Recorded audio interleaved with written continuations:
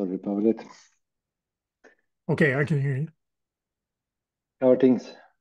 Okay. You been up to Good, good, anything good. interesting lately? Yeah, I mean, a lot of things, but nothing edge related, unfortunately. Mhm. It's all supply chain work.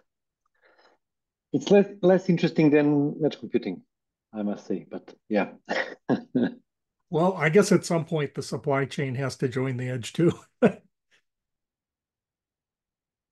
yeah, I've been thinking a little bit about it, but there's still, yeah, it's a general software development basically topic. So it doesn't matter embedded or cloud or like a classic application. It's all the same. It's how you build it, how you figure out what's in it, and try to find out is there anything bad inside. Yeah, It looks like Joel's trying to join us, but he's been yeah, stalled. yeah. So what have you been up to lately? Just Is playing how around things more are with home automation and things are the edge things I'm at in and dabbling in AI for self-education. cool, cool, cool. There's a lot of edge AI things at the inception level. There's almost so many of them that unlike the situation with cloud where the NVIDIA CUDA rules everything, kind Mm, of every vendor has come out with hardware, software options, and there's so much to evaluate and keep up with that it's pretty astounding. yeah. Makes sense. Makes sense. Yeah, it's a new gold rush, huh? I guess that's a good way to put it. Yeah.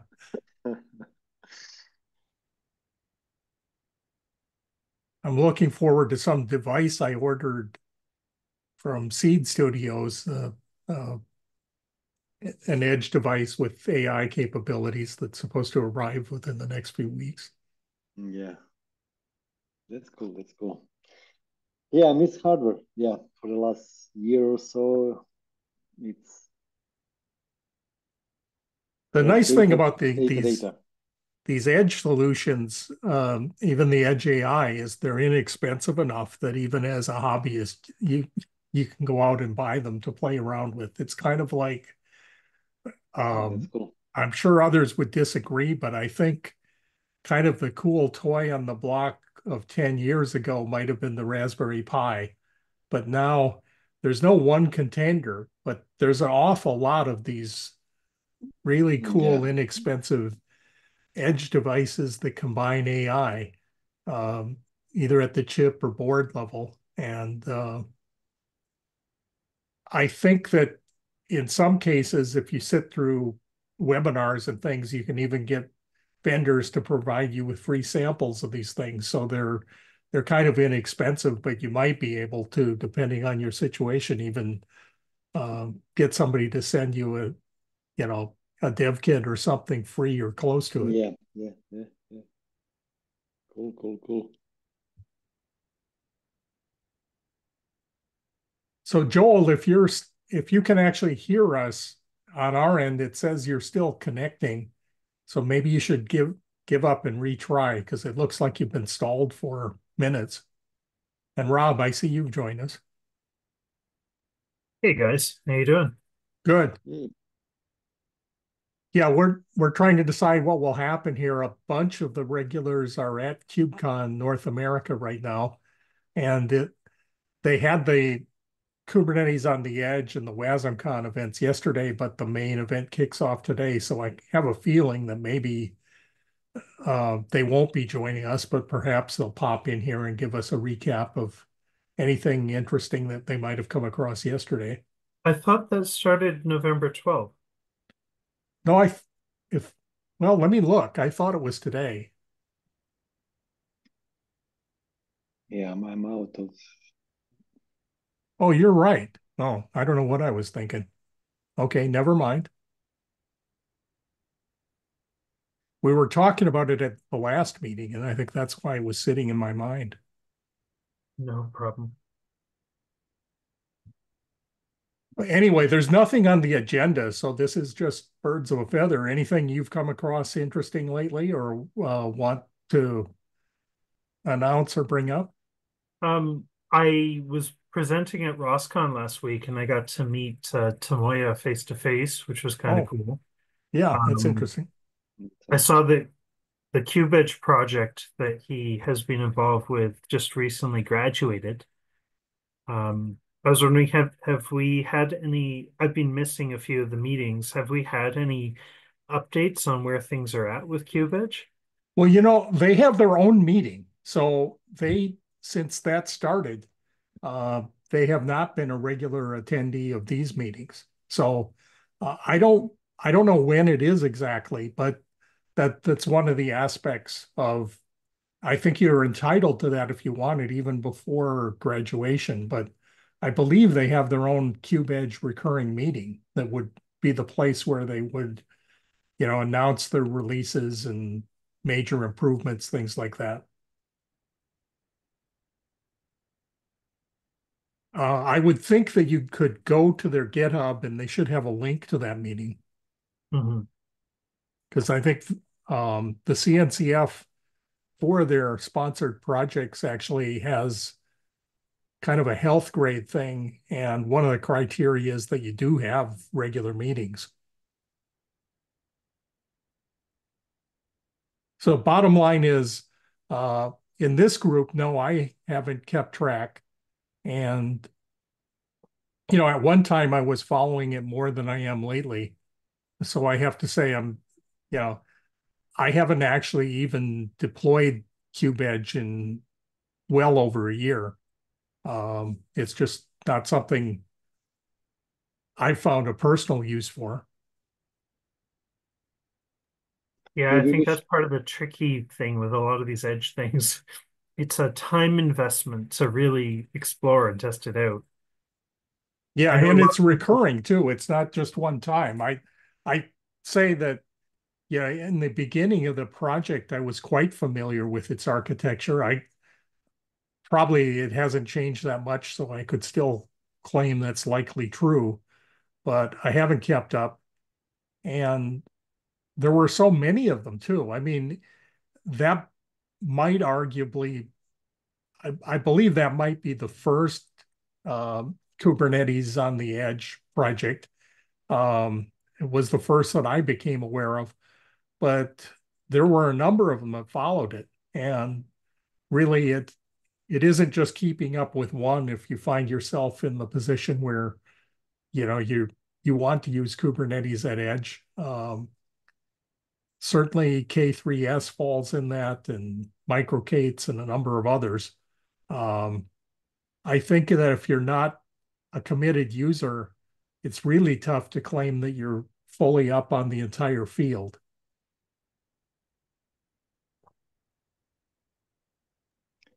maybe Yeah, we can ask tomorrow to maybe give us an update how they graduated, so what happened in the last year or so, if you would have time to do it.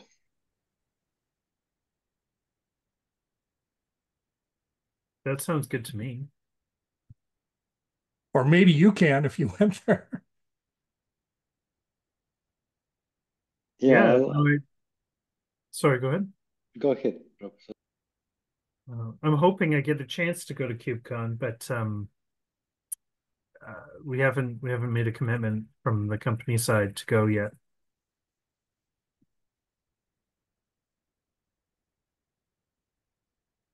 So how big was the attendance at the robotics conference?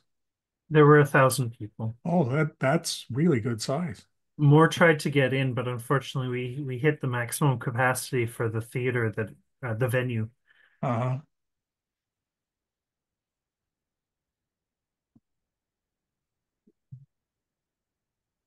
Would you say that that's you know, in terms of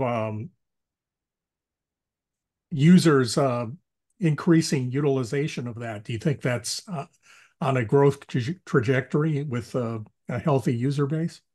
Oh, for sure, because I'm seeing it's gone from just being academia to being a lot of startups, with Uh, the semiconductor vendors also being involved.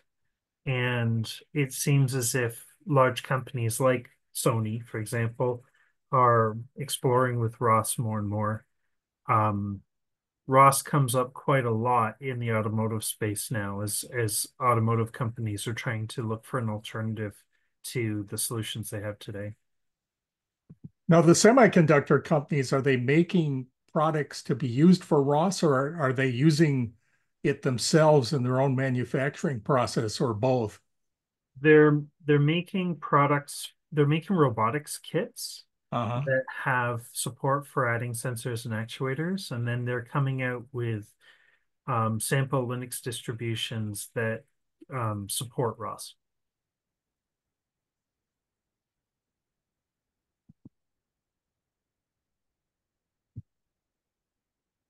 Now, the cool thing about ROS is it's all microservice based, so it might lend itself well for containerization.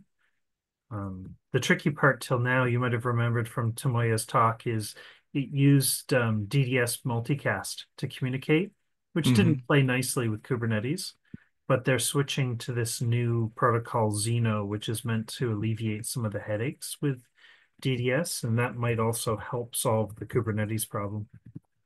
Well, I think the other thing that has traditionally been raised as a concern by people with kind of all of these stacks, it doesn't matter what the abstraction layer is really. When it came to manufacturing automation, there are often uh, upper latency limits that are either critical to, reliable operation or even safety.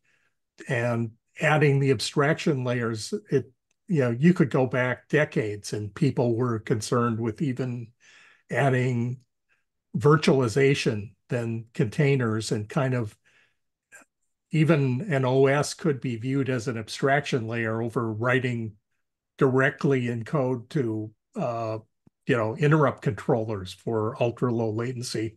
I'm wondering if stacking containerization along with Kubernetes um, isn't going to be a concern for that. I'm sure it would be a concern to me. It just might be that people have reached the point where it's a solved problem.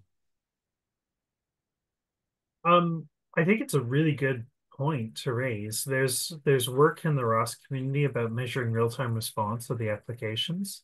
And Hmm. so with that, they focus on making sure that when you are communicating on the network, you're not being slowed down by double copies, and you're able to communicate directly to the device to get the message on the wire as efficiently as possible. There's also work within the Docker/container community to try to support real-time workloads in the container. And then that comes with caveats like you're not allowed to write to files because that's slow to begin with, but the overlay FS inside of the container doesn't help. Uh, So I think there's a way to achieve it, but you just have to make sure to walk that fine line so that you don't fall into any of the pitfalls. yeah, I think at the upper level too of Kubernetes monitoring application health, rescheduling, and things like that, kind of the latency guarantees are potentially up in the level of seconds. Now, that really might only come into play when there's some anomaly, like recovery from a failed piece of hardware or doing an update that you might have some control over. But the cycle times on some of the things going on in Kubernetes are potentially pretty long. Yeah, and I think in those cases, people would expect that you'd have a policy that prevented orchestration during certain periods. Mm-hmm. So everything would be pretty static during the operation of the device. Hi, Kate. I see you joined us. You stepped into the middle of a conversation where Rob went to the Ross conference last week, and he's giving us a recap. He was asking some questions about whether anybody knew of recent activity in the CubeEdge project. and he was telling us that this Ross conference, it seems like there's uh, growing usage and interest in it, that the conference got reached capacity where they couldn't let any more people in at 1,000 people. So it sounds like there's a lot going on there. And the connection to this group was I got to meet Tomoya face to face. Mm-hmm. Where was that conference held? Was that in the Bay Area or somewhere else? It was in Odense, Denmark. Oh, okay.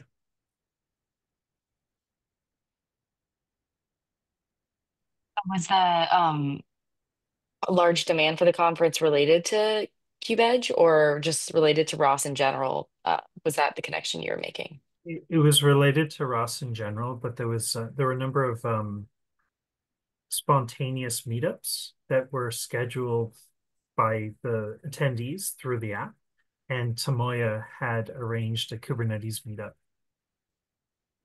And I think that's how we started down this thread. But but it was just interesting to see Kubernetes showing up in different places.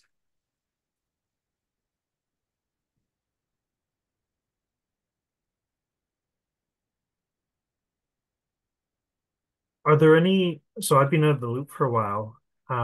Have you folks had any thoughts as to what sort of things you'd want to plan for this group between now and the end of the year? Well, I know I I think blew it on guessing the schedule for KubeCon, but it might actually be interesting to have some people join during or slightly after KubeCon to give a recap of anything interesting that they come across or that gets announced there. I'm but kind of also I think volunteering others though, since I wasn't going to be there. I'm happy to give a recap of some of the of WasmCon and Edge Day. I'll be participating in both. Sorry, my cat. Participating in both, but I probably won't be attending all of both, but I can give kind of some of the highlights of both of those. And Rob, if you've got any suggestions on what you'd like to see, we probably have some runway to try to recruit speakers or something on whatever topics might be of interest to you. Well, I'm still interested in that spreadsheet that we were talking about a year ago with the list of all the different projects and finding some way of doing a bake-off or providing updates on where those are at. I find the challenge is that there's so many projects now and the discussions are happening everywhere. I think it would be useful just to summarize all the good things that are going on somehow. Yeah, I agree with you. I haven't had time to keep up. I was the one who started that, I think, and I haven't touched it in 3 to 6 months. But I think it potentially is a great resource. Um, I didn't get a whole lot of traction on other people joining in. The kind of the list hit, I believe there's around 110 things on there. Undoubtedly, the way open source is, um, some of those projects have probably gone into stasis or retirement mode at this point, but I haven't gone back to check. But to whatever extent some of those might have gone by the wayside, I'm sure there's new ones. Yeah, I think that's exactly the interesting part of it to me is like what projects have stopped being maintained and what new projects have been created. Because to me, that speaks to where the gaps weren't actually and where the gaps now are. And that could be really interesting to see trends. Yeah, What I one would of the things propose, that I aspired to do was that I think it's the Linux Foundation, but one of these open source foundations actually came up with a project to define metrics for projects. And they measure things like anything from the number of contributors, whether they're from multiple organizations or just one company, um, what the response time is to a PR being submitted, whether it's accepted or denied. Uh, and it gives just an overall health metric score. I forget whether it was The scale of one to scorecard. five or 1 to 10, but this project for it attempted to automate it by going at the GitHub repository and just collecting these things. And I did that on a few of those just out of interest, but potentially with some investment, you could come up with something that would crawl every one of those that has an open source repository and come up with a metric, this health score. And it should give you it should call out these things that have essentially been abandoned. Now, maybe you don't need the tool to do that, because I've found that if you just go to the GitHub and there hasn't been a commit in a year, it kind of is telling me that the project's dead. And, I personally would be skeptical of using something like that, figuring there's no security patching or anything going on. About the only thing it would be useful for is maybe forking it if you couldn't find anything similar and really wanted it badly enough to pick it back up and carry on. But of that list of 100, at least 50 were quite active by my recollection, meaning that you'd find commits within the last week to couple of months, meaning they're still being maintained.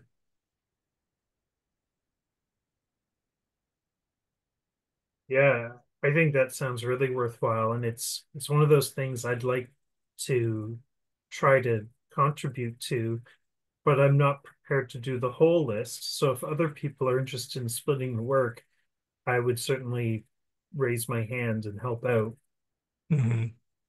And kind of, just a summary of, I never did commit this to a report, but there are some broad categories like the one you mentioned of an edge-centric Kubernetes. Those are very popular uh, categories, meaning there's more than even one or two people in that category, yet they are being actively maintained. And that list is perhaps useful for somebody who's starting a project and wants a particular category of solution. So the one where it was interesting that it would almost give you too much to look at. If you were out there searching for an edge-centric Kubernetes, that list would give you a whole lot of them, and it wouldn't give you the answer that this is the one that I should use. It would instead give you a list that you'd have to do more homework. Kind of the other one in that category of kind of too many to give you the answer would be MQTT brokers, of which my recollection is I was kind of shocked that there were like almost 10 of them. And that it is something clearly people find useful. There wouldn't be that many if that wasn't the case. But the list wouldn't give you the answer of this is the one I should use. Well, it might ultimately at least give you the list to sort through. And then there were others where there is a category killer where, it's pretty clear that there's a list of two or three, yet this one has a lot more traction in terms of, activity, users, whatever.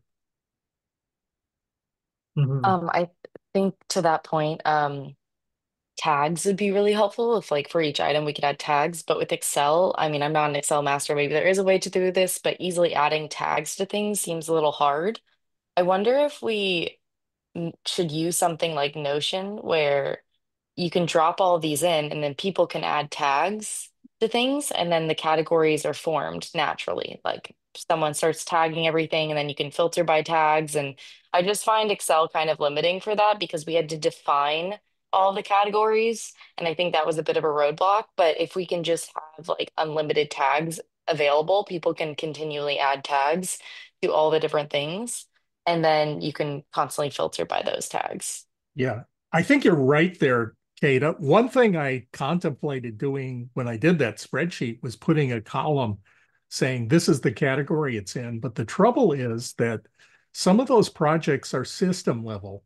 So, I mean, well, take Kubernetes, it covers networking, storage, whatever. And there are some of those edge open source projects that target one very specific thing, and it's very clear how you would describe them. Something like, I don't know, MQTT broker.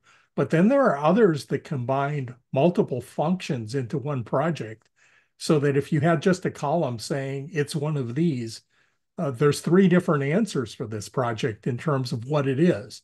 It bites off networking, storage, logging, whatever, or things that combine logging with a UI. And the tags might be a nice solution to being able to address that, where you wouldn't be limited to one tag per project. Maybe we can also sort them by like, some of these big things are basically platforms, right? So they try to like Mhm. some of them are just libraries, and there are things in between, right? I had a term when I started this sentence and I forgot it again. But yeah, platforms or components and libraries, three different Yeah, categories, I think. especially if Yeah. by platforms, one of the things that made it really hard to categorize some of them is they are like a platform that supports plugins, and I guess Kubernetes is like this too. You can plug in your network interface, you can plug in your favorite form of storage in the CSI plugins. And then if you're trying to summarize what its capabilities are, or even its health, given that it really is a framework to compose a bunch of things you handpick as plugins, it's really hard to come up with that summary answer of what it is, what its capabilities are, even what its health is, because it might depend on how you chose to configure it.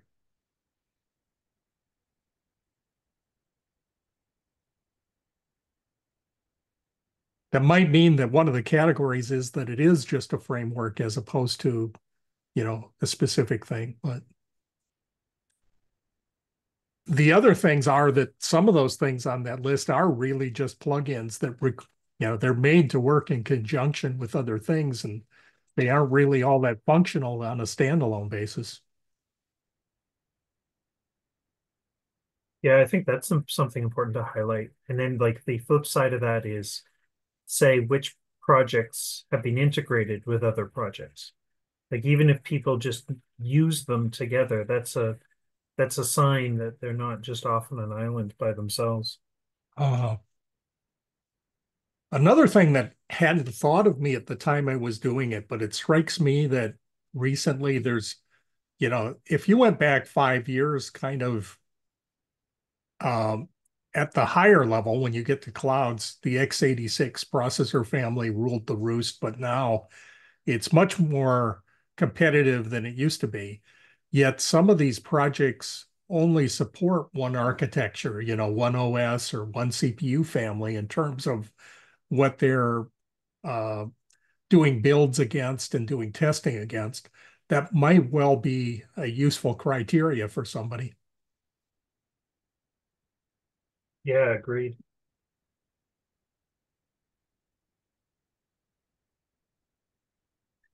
So what's the best way forward on this? Is this something we want to investigate and report back on at the next meeting or?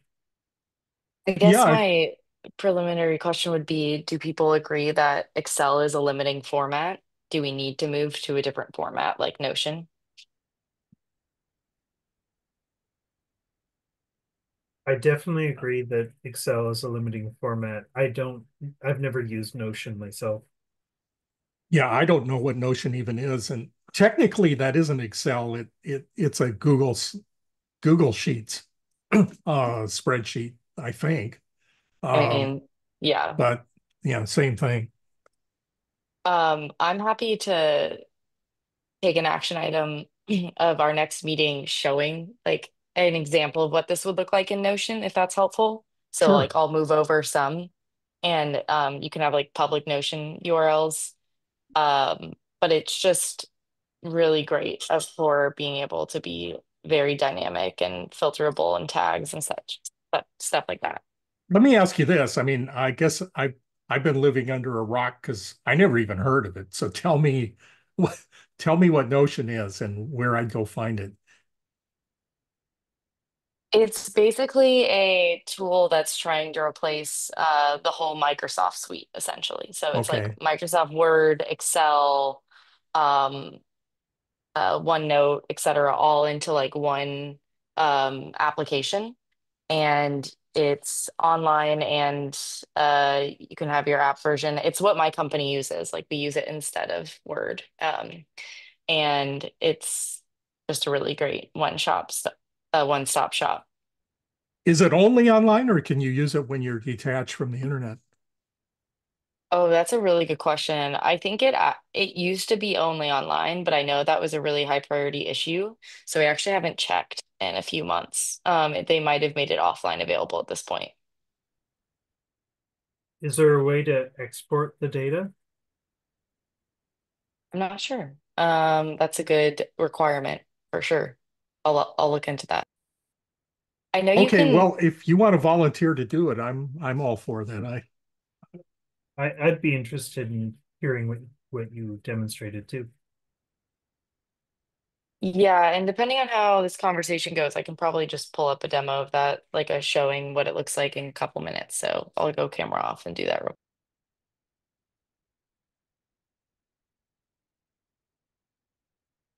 Yeah, there might well be other tools, or I think it might be sort of a hack, but there is a way to just put tags in Excel columns and things too, I suspect.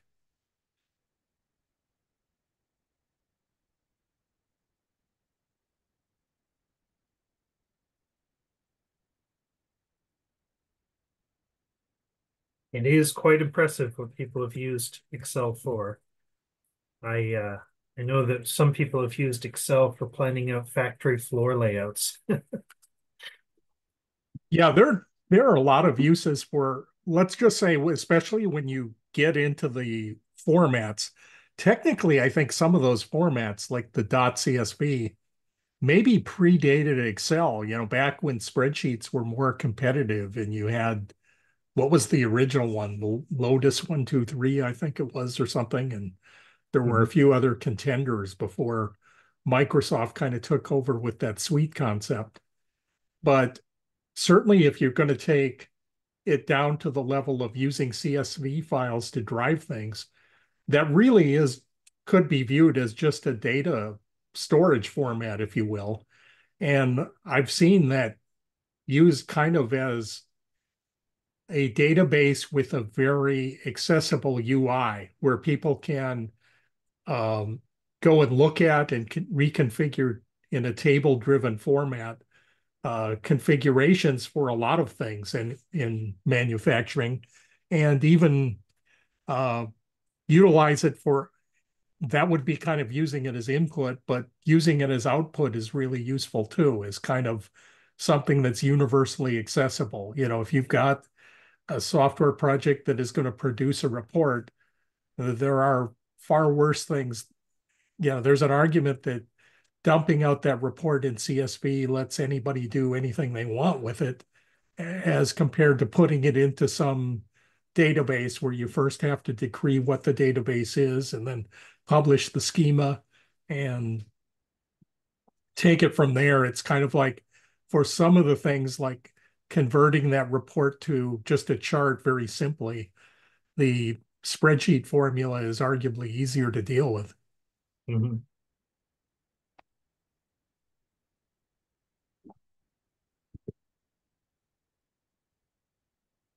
Can y'all see my screen? Yes, I can see it. Okay, so this is an example of Notion. I just added Aukry as a project, but I just created a board here and you can add new entries and just say we wanted to dynamically add a new tag. So someone wanted to come in and add a tag, they could just create this. And then you could do like add a new project. I don't know EMQX of GitHub, but we'll just say github.com, EMQX. Or QX, I don't know. And then you could add the same tag and then say someone was coming in and wanted to filter.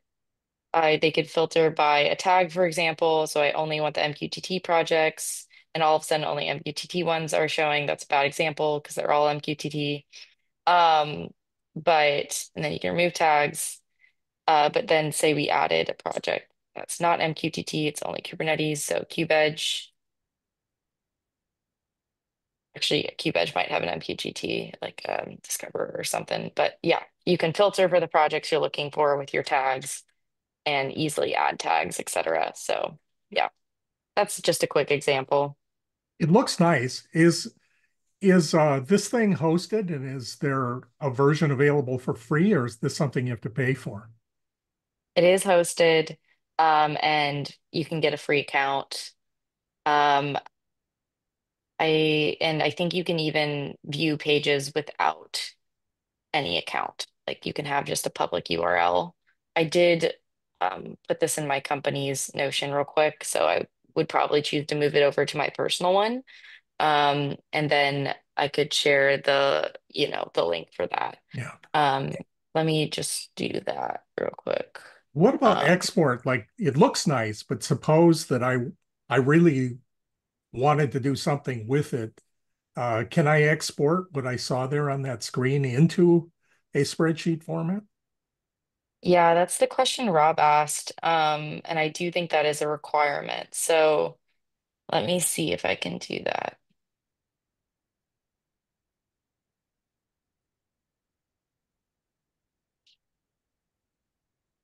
One thing that occurred to me just seeing that MQTT tag is the moment I saw it, I'm going, that's a little too simplistic because some of these projects actually implement MQTT in the sense that they are a broker and others utilize it. And how we would convey that, like it seems like we should if we're going to tag it, because just that tag MQTT that means it touches it in some way doesn't tell you enough to be useful potentially. Yeah, and that's where compounding tags can be helpful. So you could add like MQTT and then you could add like MQTT consumer or Mm. QTT producer, um, and just add like tags like that.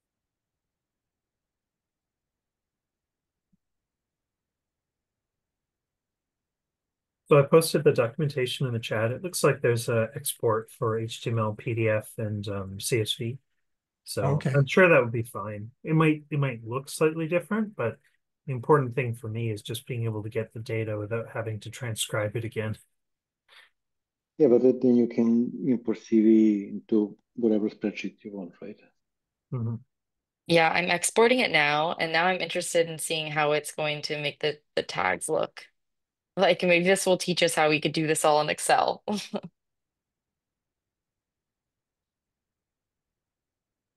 Another thing that just occurred to me, Kate, is what kind of gatekeeping there is. Because if you look at um, something, uh, I don't know, like a Google Docs document, you can impose some kind of governance on it so that somebody can't just go hack it, destroy things, or silently edit comments. Some of the things in the Google Suite support forms of moderation or a history where if somebody did deface a document that you could at least roll it back. Does it have those things built in? It does have version control, and we could make it read only, except for like I could give write access to just a few people. Yeah, because I think with in terms of that spreadsheet, because there's a history, uh, I was publishing that completely open edit access for anybody in the group, and I think that's probably the right way to do it uh, to get people to contribute. People from any random open source project are free to add their own entry. We kind of like to add it that way just because there's a lot of work in even being a moderator. And I'd rather have it be open loop, and then should something bad happen, you can clean up the mess later rather than have it be really structured, which would tend to, with um, formal governance tends to slow things down, I think, and make it harder for people to contribute. Yeah. Here's the exported table, and tags are just a comma separated list. So I bet Excel has some formula for being able to filter by comma separated item. Yeah, Um, they do. In fact, I think in a column, there's kind of in the advanced thing that I'd have to look up every time I'd use it. Um, on that tags column, you can put together a list that says only these things are allowed. So that it's not necessarily just total free form text, but you have to uh, pick a thing out of a structured list. Yeah, I mean, I think Notion's just a different UX, but I think we Mhm. probably could just do this in Excel. I don't know if we can do it in Sheets, but I think that's another option is just getting someone who's really good at Excel or Sheets to, and maybe the spreadsheet's almost there. Maybe we just need to do the tags a little bit differently. Yeah. Okay. Well, thanks for this demo. That was useful.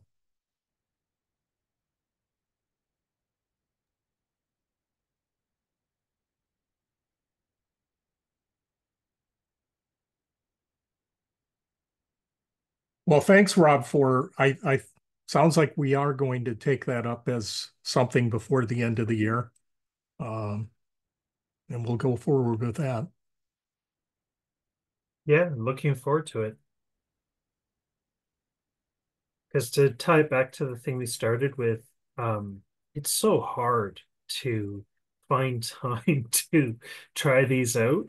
And if you can if one can do a few and then benefit from the work other people have put into it, then it makes it worthwhile. Yeah.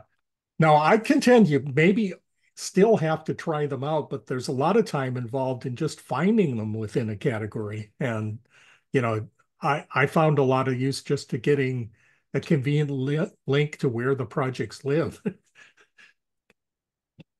Oh, for sure. And like if you have a bunch of Raspberry Pis, knowing that if you go to this particular wiki page for the project, they'll have an example of how to deploy to a Raspberry Pi, because otherwise the opening page might be too general and abstract, and you have to figure out, okay, practically, how am I going to deploy this thing? Yeah.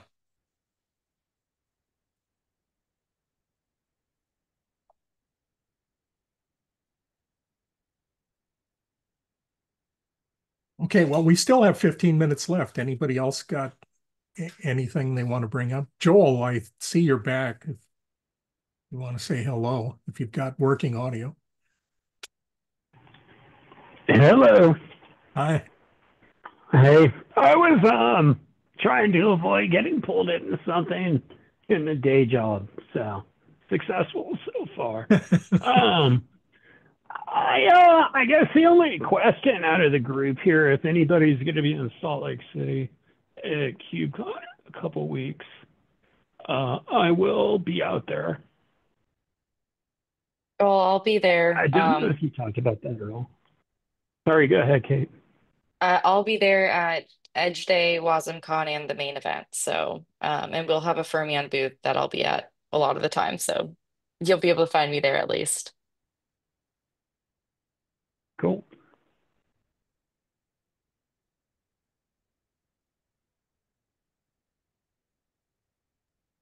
Are you going to any of the pre-days or pre-events? That I haven't figured out the week yet, but I'm registered where I can. Where I'd be able to go. That's the Tuesday, right? Edge Day is Tuesday, yeah. Okay, cool. I should be going to some of those. I just haven't figured out the complete schedule yet.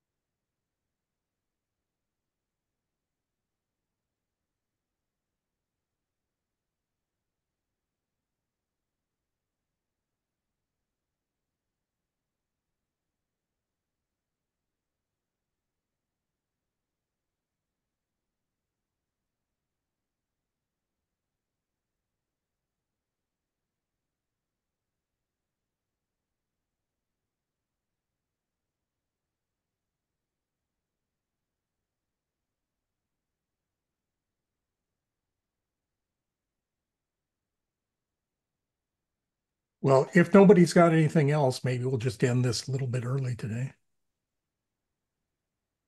Sounds good. Okay, well, thanks everybody for Later, coming, folks. and we'll see you again in a couple of weeks. Sounds good. It was a good conversation. Take care, Yeah, everyone. thanks. Bye. Bye, everyone.